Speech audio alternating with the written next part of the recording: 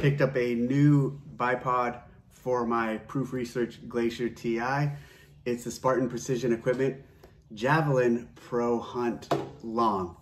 It's a super cool setup. The bipod actually just stores in a pouch or in your pocket. And the first thing you need to do with your rifle when you get this is you put on this little adapter. You replace the sling swivel stud with this adapter that has a strong magnet in it. To deploy it in the field, you pull it out, put it in there, it locks in place, kick the legs out, and you have your bipod. You can extend the legs with one hand operation, which is really important in the field.